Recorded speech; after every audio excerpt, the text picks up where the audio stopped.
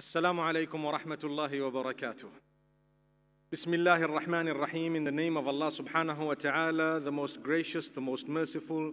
Alhamdulillahi Rabbil Alameen. All praise is indeed due to Allah subhanahu wa ta'ala, Lord of the worlds, the creator, the nourisher, the cherisher, the sustainer, the provider, the protector, the curer, the one in whose hands lies control of entire existence. We praise him.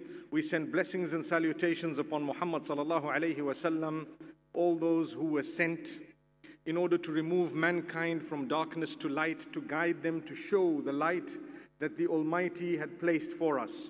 We send blessings upon the companions of all those messengers, and at the same time, we ask the Almighty to bless every one of us. Ameen. My brothers and sisters, we are speaking of tolerance. And this International Tolerance Convention comes at a very, very important time where there are people who are misunderstood, more so the Muslims, and Islam being misunderstood, the Prophet Muhammad, peace be upon him, being misunderstood. We, being the followers of Muhammad, peace be upon him, find it difficult sometimes to explain to people that what is happening by a small number of people is not actually the teaching of Muhammad, peace be upon him. We have been in existence for perhaps more than 1,400 years as followers of Muhammad sallallahu alayhi wasallam.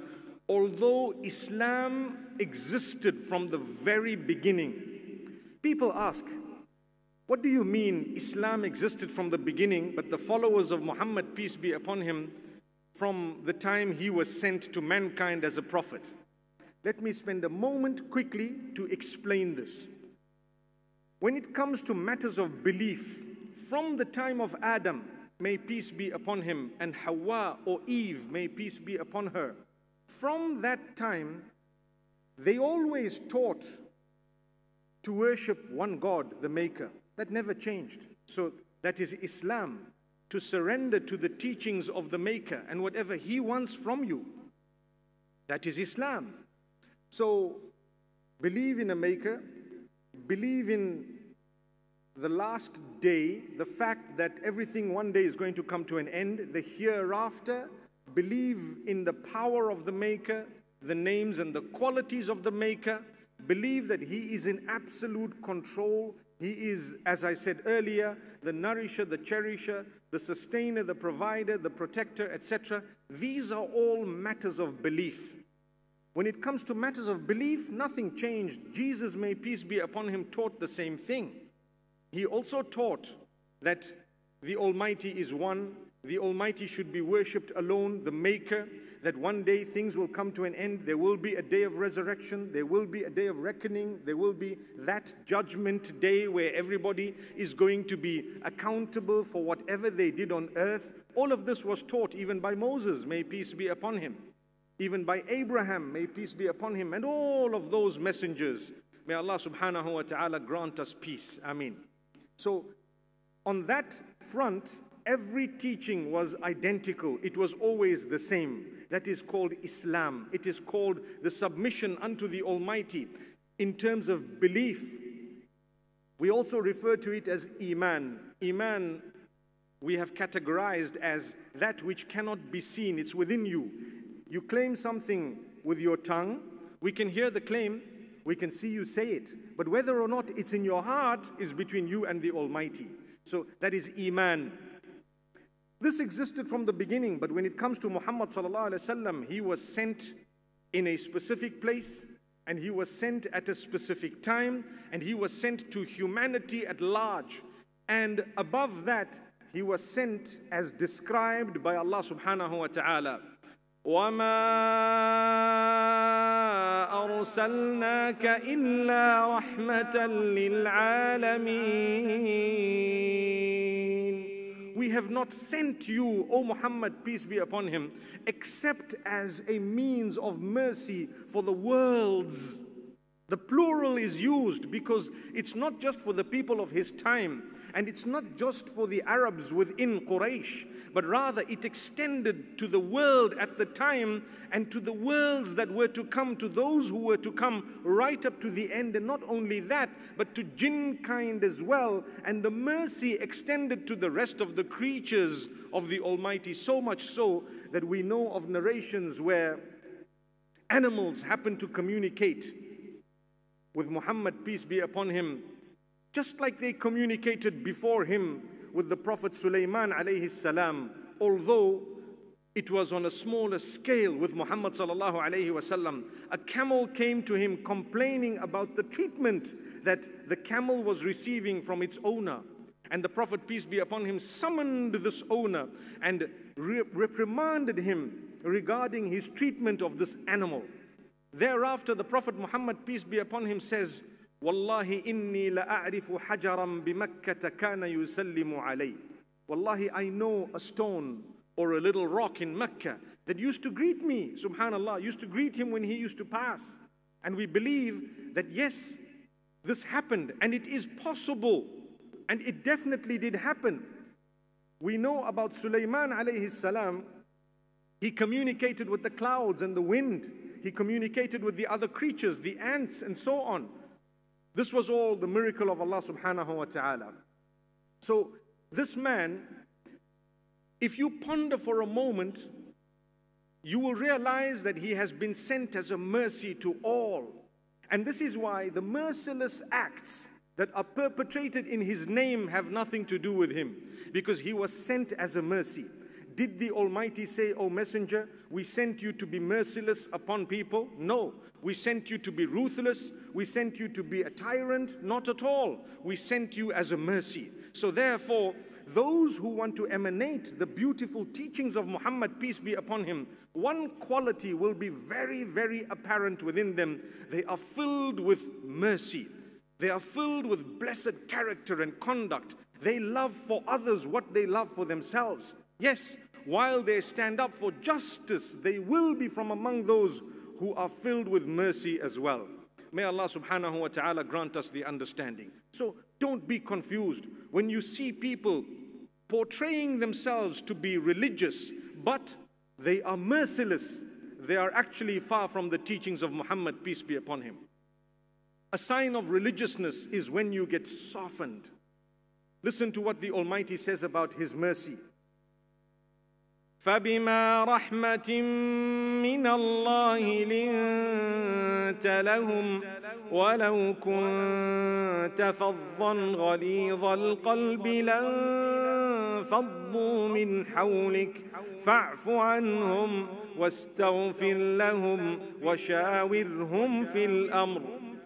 Allah speaks to Muhammad sallallahu alaihi wasallam saying, it is only by the mercy of Allah, which means it is a sign of the mercy of Allah, and it is by the power of the mercy of Allah that you, O Messenger, are lenient towards those around you who may have even been harsh towards you. Wow. Those who were harsh towards Muhammad, peace be upon him, he treated them with leniency. He prayed for them. I can rattle so many examples of that, especially in the Meccan period. Subhanallah, early in the day, when Muhammad, peace be upon him, knew who he was, definitely the messenger of Allah, the blessed of creation, etc. Never did he let that be a chip on his shoulder to become arrogant in the least. Nor did he allow that to make him ruthless in the least. If anything, it made him filled with mercy, compassion and goodness. And this is why Allah says, it is because of the mercy of Allah that you, O Muhammad, have become lenient or are lenient on those around you. If you were harsh or hard-hearted, they would have dispersed from around you. That's the translation of the second part of the verse I recited. If you were harsh or hard-hearted, they would have dispersed from around you. Is that not evidence enough for us to show not only tolerance, but to go beyond that, to show mercy? To learn from the one who was sent as a mercy, the one who has told us that the most merciful only has mercy on those who show mercy. Have mercy upon those on earth, and the one in the skies will have mercy upon you. Ar-Rahimuna yarhamuhum ar-Rahman, irhamu man fil ardi yarhamkum man fis sama. What powerful words of the same messenger, the messenger who taught us tolerance, he taught us mercy, he taught us kindness, he taught us to reach out even to the enemy. For indeed, there was a stage when a lot of the companions of the Prophet Muhammad, peace be upon him, were actually the enemies of Islam. But it was because Islam proved itself over time that in the face of your enmity, we will continue our goodness, our mercy, our compassion, and our beautiful teachings will actually penetrate through your heart such that you will be convinced this is the true messenger of peace and this is the religion of peace. So then Allah subhanahu wa ta'ala says, excuse them, forgive them, and pray for their forgiveness as well. فَاعْفُ عَنْهُمْ وَاسْتَغْفِرْ لَهُمْ. And call them in order to ask their opinions regarding certain matters, although the final decision is with you. Imagine if I were to call a few brothers or sisters and say, you know what, there is an important decision I need to make. What's your opinion? And I take them into confidence and I listen to what they have to say. Even if I don't follow what they've said, but I've lent them an ear, doesn't it give them importance? Doesn't it give us that relationship of goodness? A relationship that is more intimate, it is closer than it would be had you ignored people. And this is why in your own home, in your workplace, as the circle becomes broader and broader, learn to communicate with people in the most blessed way. Learn to value their opinions. I started off by saying the home. Do you know why? The Prophet Muhammad, peace be upon him, says, the true characteristics of an individual are reflected by how they carry themselves within their own houses. How do you carry yourself within your house? That is a true reflection of your characteristic. When those you live with can bear witness, wow, this person is a really great person, you have succeeded. May Allah grant us all success. Succeeded in terms of character, in terms of conduct and goodness and kindness. These are the characteristics the Prophet Muhammad, peace be upon him, says about himself. He says, I am the best from amongst you when it comes to my family members. So my brothers and sisters, now I take you back to the beginning of the life of the one who was sent as a mercy, the beacon of tolerance, the beacon of goodness, Muhammad ibn Abdullah al-Hashimi al-Qurashi, sallallahu alayhi wa sallam. May Allah's peace and blessings be upon him. Right at the beginning, when he was born, his father had already died. Subhanallah. His father had already died. That was a consolation to those who have been born orphans to say it is not a sign of the anger, hatred, or Subhanallah, it is not a sign that Allah does not want you. It is not a sign of the anger or hatred of Allah subhanahu wa ta'ala, nor is it a sign of the punishment of Allah. Rather, if the most beloved unto Allah was brought onto the earth after his father had passed away, don't you think it actually has great value for those who are orphans? And this is why the Prophet Muhammad, peace be upon him, who's actually the beacon of mercy and tolerance, says, Ana wa kafilul yatimi ka hataini fil jannah. Myself and the one who takes care of an orphan child shall be resurrected like this. We will be together in paradise, actually. We will be together like these two fingers in paradise. And he showed the first and the second finger put together, because he was an orphan himself. And if you have that within you to look after a child who's not yours, you're a real man. Subhanallah. You're a real man. Why? You realize the importance of development of these children who are our children as an ummah, as a nation, as humanity. These are human beings, just like it is important for us to save a life. It is important for us to build a life as much as we can. Many of us are worried about ourselves and our own children. Muhammad, peace be upon him, taught us, yes, you will be concerned about yourselves and your children, but show concern for the children of others as well. And this is when you can actually show who you are. You can live a life of happiness and peace because your concern is not just for your own children. It is for the children of humanity at large. People suffering across the globe should hurt you. It should pain you. You should tell yourself, what have I done and what can I do in order to assist these who are struggling across the globe? The Prophet Muhammad, peace be upon him, later on in his life spoke about how we're all like the organs of the same body. If one part of it has been hurt, the entire body suffers restlessness and insomnia. إذا اشتكى منه عضو تداعى له سائر الجسد بالسهر والحمى. If one organ is complaining of some pain, the entire body is suffering and feels that pain. It suffers with what? With fever, with insomnia, with sickness. So just like that, we should be concerned for one another. It's not just about myself. Unfortunately, the materialistic world around us teaches us about myself, me and I. That's it. May Allah subhanahu wa ta'ala help us broaden this. Muhammad, peace be upon him, born in that way, and a few years later he lost his mother. Subhanallah. He lost his mother. When he lost his mother, he was taken care of by his grandfather. A few years later, he lost his grandfather, one after the other. My brothers and sisters, when you lose your loved ones, it is not a sign of the punishment of Allah. When you lose your parents, it's not a sign that Allah has forsaken you. It is not a sign that Allah has written your failure. That might just be the root of your success, as it was on a totally different level, the success of Muhammad sallallahu alayhi wasallam.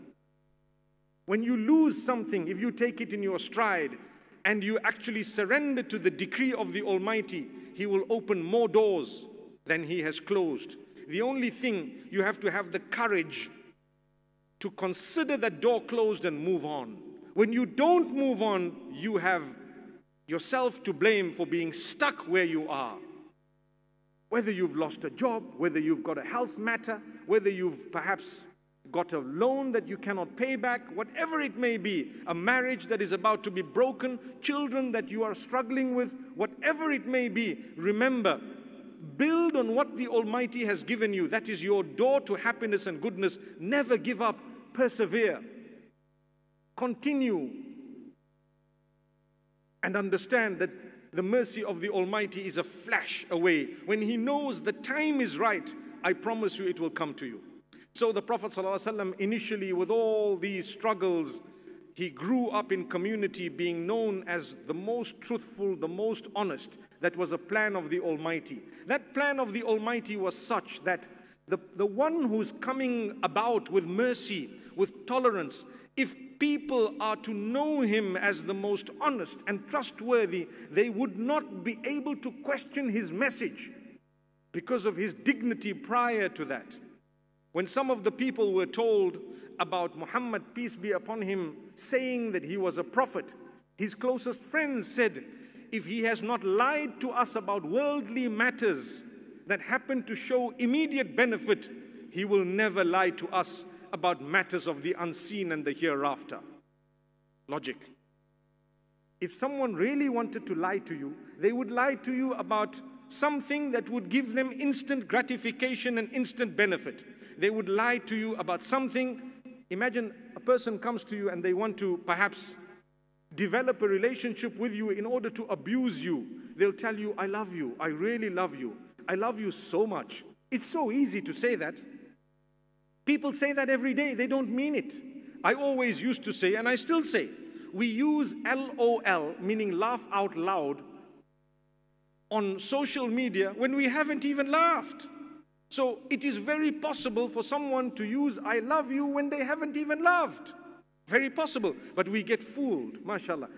Nowadays, they don't even have to say I love you. They show you one little emoticon and we've skipped a beat. Skipped a beat by an emoticon, subhanallah. Skipped a beat. I can't believe that. And you actually believed it.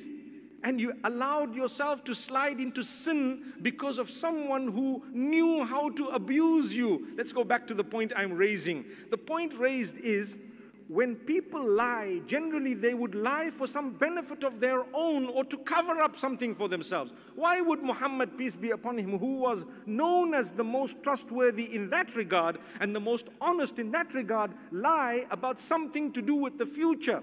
The beauty of Islam is that it calls not towards the one who's giving you the message, but to the owner of the message, who is the Almighty. Yesterday we had a brother up on stage, and I remember telling him here at the same venue that in Islam, the value of an individual is based on how seriously he calls you towards the Almighty, not towards himself. So if you want to know how valuable a scholar is, or you want to know how valuable a brother or a sister is, you should look at how seriously they call you towards the Almighty and the worship of the Almighty. Muhammad, peace be upon him, never ever said, worship me or come through me in order to go to the Almighty. No, he says you worship the Almighty and you go straight to the Almighty. You pray to the Almighty. You prostrate to the Almighty. And with that, at the point where he came out with prophethood, people began to call him a liar. One of the first stories we come up with is the story of Abu Lahab. When the Prophet Muhammad, peace be upon him, in Mecca called the people of Quraysh, his own people, upon a mount known as Mount Safa. And he tells them, "O people, if I were to tell you that there is an army behind this mountain about to come and attack you, would you actually believe?" They said, "Obviously, we would believe immediately. We've known you as a truthful person. You've never lied to us. Why would you?" He says, "Well, I am warning you of a severe punishment that will come in your direction if you do not quit your bad ways and habits." What were their bad ways and habits? It's important for us to know the context and to know what exactly was happening. They were engaged in every sin in the book, every sin there was to commit. They stole wealth. They treated their women so badly as objects. They bought and sold people. They actually bought and sold women. Women were treated as property. And this is why, if that is still happening today, it has nothing to do with Islam. The individuals are to blame, not the religion. Sometimes certain cultures happen to be very backward in their treatment of women. And yet, Islam is being blamed as a religion when Islam gave honor to a woman and dignity such.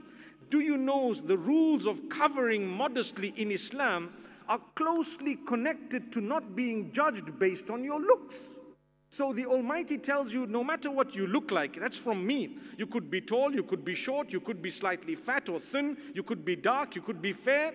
People should judge you based on who you are within your service, your intellect, your character, your conduct, etc. Not superficial judgment by what you look like. And this is why many a times people might look like hot shots, but subhanallah, their character is in the opposite direction. And sometimes you have a person who might not appear to be extremely good looking according to you, but they happen to have character that surpasses the best of those whom you think are existing on the earth in terms of looks.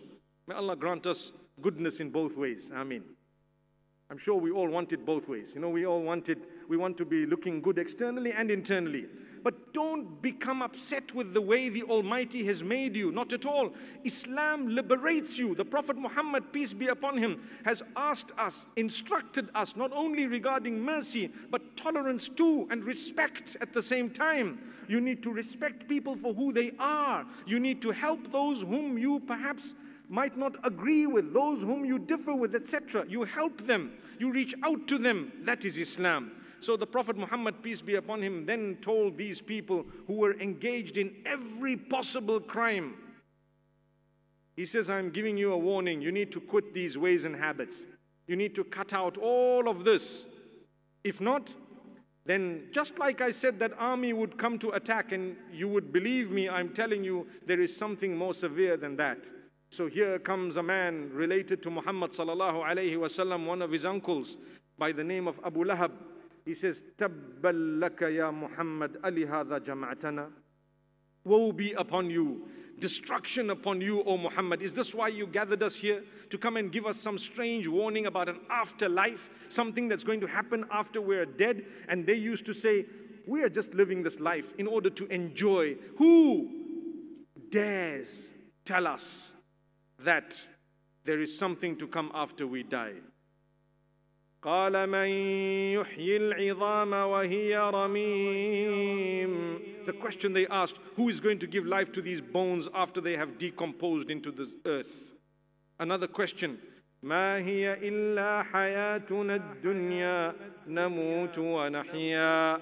This was a statement they made. It is only this life. You know, we were dead, we came alive, we're going to die. That's it. So it's just this life. Anyone who comes to tell us there is a life after death, it's unacceptable. What did he do? Did Muhammad, peace be upon him, raise his hands to Allah to say, oh Allah, these are my people. You told me to give them a message. They have not listened to the message. Destroy them. He didn't do that. He persevered. He persisted. He continued. He bore all the negativity that came in his direction and in the direction of the earliest Muslims. And he said, we will continue to try with them. He kept praying for them. Here is a man known as Abu Jahl. Abu Jahl was such a man that he was an enemy of Muhammad, peace be upon him, and of Islam in totality, because he was worried about his chair. Perhaps he might lose authority over the Quraysh if this man was to be revered and respected. Because of that, he decided to attack the truth. He decided to harm Muhammad, peace be upon him. But unfortunately, he could not do that. The Prophet Muhammad says, Allahumma a'izz al-Islam bi ahad al-umarain. Look at the tolerance of the Prophet Muhammad, peace be upon him. The mercy. Look at what he says, oh Allah, there are some great enemies that we have. Great enemies that we have. People who've been fighting us. They have sworn to attack us, to eradicate us, to harm us. Oh Allah, I ask you to grant strength to us by the changing of camp of either Amr ibn Hisham, whose name was Abu Jahl, or Umar ibn al-Khattab, who was known as one of the enemies of Islam at the time.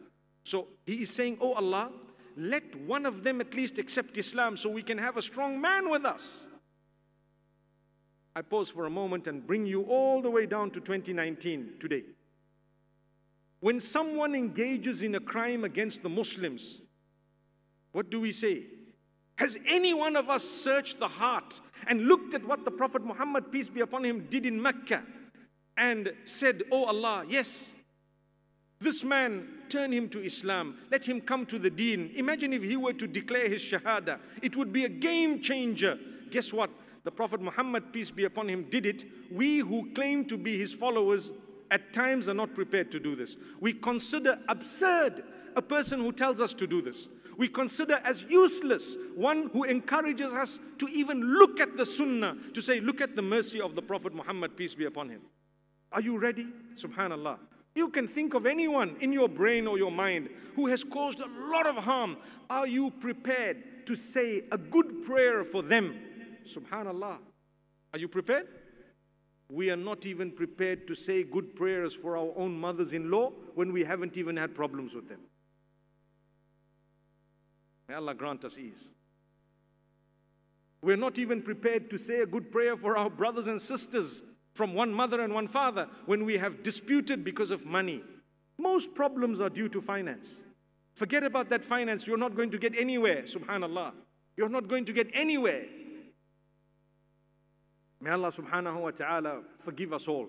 Here is the beacon of tolerance, and here we are. We claim to be the followers, but have we pondered over his method? Guess what? Moments later, here comes a man, Umar ibn al-Khattab, O messenger, I bear witness that you are the messenger. There is only one God, and he is the only one worthy of worship. Subhanallah. Was that not a direct result of the prayer of Muhammad, peace be upon him? The supplication of the one who was sent as a mercy, the one who was actually so tolerant? I fast forward to the incident of Ta'if, which is very manifest, subhanallah, in the books of history, where the Prophet Muhammad, peace be upon him, had lost his uncle, he lost his wife, Khadija bint Khuwaylid radiyallahu anha. He lost, for example, in fact, those were the two things that had happened that were of relevance, great relevance. And he was sad, so he decided to go to Ta'if. And in Ta'if, he thought perhaps these people might listen to the message. They decided to chase him out of Ta'if, which resulted in their own negativity, not his.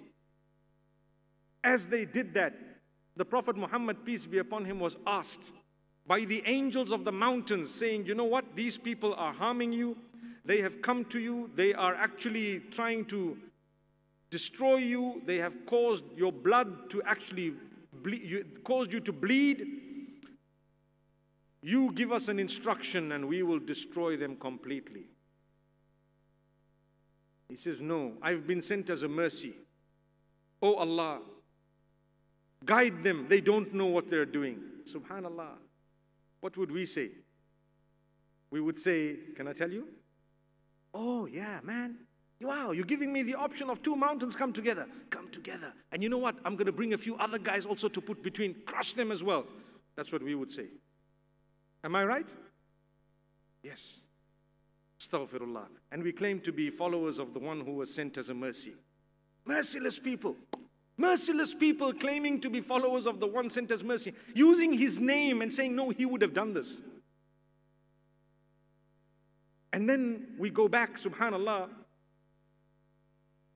looking at Muhammad sallallahu alaihi wasallam's life, and I cannot mention everything, but let's go to Medina, where the Prophet sallallahu alaihi wasallam showed respect for those of other faiths. As they arrived in Medina, he struck an agreement with the people of the book who lived in Medina, the Jewish people, the others who were there, the Christians, etc. He struck an agreement with them to say, look, we will actually defend each other here. If something happens, you will be with us. Wow. He did that right at the beginning in Medina Munawwara. And there was definitely justice that was laid out. You know, any country that you visit has rules and regulations. Any country.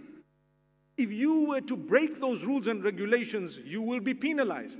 That doesn't make the country merciless. You are penalized according to the law of the country. For example, if you were to break the laws of the road, the rules of the road, if you are to break them, you will be penalized. You will have to pay a fine. You might have to serve a jail sentence. If you were to do something that's wrong, you definitely have to face the wrath of the law. That doesn't make them merciless. But what it does is it keeps the checks and balances, and it ensures the prevalence of peace. When a criminal is dealt with, it is a deterrent for other criminals. When they look at it, they will say, oh, if I do this, it might happen to me. So they don't do it so you and I can all live safely. When a person has engaged in a crime and you let them go, what does that do? It encourages others. He got away with it. I'm sure I'll get away with it as well. And if two of them got away with it, it will encourage the whole community to become thugs. That's what happens. So Muhammad, peace be upon him, came with a set of rules and regulations from Allah subhanahu wa ta'ala, which was very strict. Why was it very strict? Because more than anything else, it had to act as a deterrent. The minute you heard that this is going to be a serious matter, you would behave. The same applies anywhere on earth. Imagine if I were to tell you today that if you were to go beyond the speed limit, you're going to be paying 50,000 dirhams. What will happen? I promise, if I made an example of 1 or 2 people and put them in the newspaper, for example, the rest of the country would drive 5 kilometers below the speed limit to make sure that we never ever clock it. Does it make anyone ruthless? No. It was a method of deterrence. We deterred the people from engaging in something that was detrimental or harmful. May Allah subhanahu wa ta'ala grant us understanding. So those who pick on Muhammad sallallahu alayhi wa sallam, those who pick on Islam and say that this religion is very hard, very harsh, very strict, etc. There are rules governing how you will dress. what you will drink and not drink. For example, in Islam, Islam teaches that you will not intoxicate yourself. The Almighty has blessed you with a brain. The Almighty has granted you the capacity that is unique. It raises you above all other creatures of the Almighty. Don't block it in any way. So if you were to engage or if you were to partake of intoxicants, you would actually be doing something wrong according to Islam. People say, but you know, they're not allowing me to do as I wish. Well, if you claim to be a submitter, you will understand the rules are only there for your own benefit. I remember some time back we were speaking about smoking and how bad it is. And people asked me, is it really haram? Is it really forbidden? And I said, my brother, if you were to look at any box of cigarettes being sold internationally, there is a requirement that has to have a warning on that particular box. The box says smoking kills. It is hazardous to the health, etc., etc. If internationally they have all agreed that they are not going to sell you this box of cigarettes without writing on it, smoking kills, or it is bad or hazardous, etc., and the world's non-Muslims have agreed that this is very bad for the health, and there are so many places on earth where it is totally forbidden, we are still debating and arguing about it. It just goes to show we haven't even understood that Islam and its rules and regulations have actually come about in order to protect us from the very beginning, in order to give us the best health, the best of leadership abilities and skills, the best of lives, the calmness, the peace, the goodness, etc. But when we don't want to follow the rules and we want to do as we please, we pay for it. We pay for it. What that means is, yes, mankind at large is free. You are free to choose Islam or not to choose Islam. At the same time, your choice comes at a price. You pay for it in your own way, in your own life. Not that someone's going to harm you, but yourself. If a person is disciplined and they are happy and they focus on their family, their spouse, they focus on what they have, and they stop themselves from engaging in immorality and evil, what will happen? Their children will lead a much happier life. Their spouses will be so happy. They will have a home where there is concentration and love. You know, to say I love you, I adore you, to say all these words is good if it is dedicated to the right person or right people. The moment it is focused on the wrong person, it is to our detriment. And this is why then you have huge domestic problems, because we've said words that are otherwise good, but to the wrong person. It's like sending those emojis I spoke about earlier. There is one very famous one used by a lot. I use it too. The one with a heart. It opens up big in WhatsApp and it actually starts pumping. I'm sure you've seen that. I use it too. And don't say, who too? You can use it in the correct way or in the wrong way. It's all up to you. It's all up to you. You can use it in the correct way or the wrong way. But you will pay a price quickly, very, very fast if you've used it in the wrong way. Why? While you're sleeping, someone comes and checks your phone. The phone is thrown on your head while you're sleeping. By who? Who did you send that message to? If people can do that so quickly when you've done the wrong thing, what do you think of the Almighty? He's actually the most merciful. So He gives you a little bit of time to say, just mend your ways. You still have a moment. Mend your ways. You still have a moment. Mend your ways. You still have a moment. Suddenly, when the moments are gone, it's only ourselves whom we have to regret. May Allah subhanahu wa ta'ala grant every one of us ease. I want to end by mentioning a few good qualities that we were taught from Muhammad sallallahu alayhi wa sallam. The compassion that we should be having, the forgiveness when we learn to forgive people and we forgive each other. Small matters, and I spoke about this earlier in the last few days. Small matters we actually become burdened by because we hold every little thing such that we have a mountain on our backs. Drop it by just forgiving. Let go, release. It's not a major matter. It's not something very, very big. Let it go. The Prophet Muhammad, peace be upon him, has also taught us humbleness. Be humble. No matter who you are, be humble. People should learn to love one another. Allah has created us interdependent. You know, if you're arrogant, the day you need bread, the baker might chase you out and tell you, get out.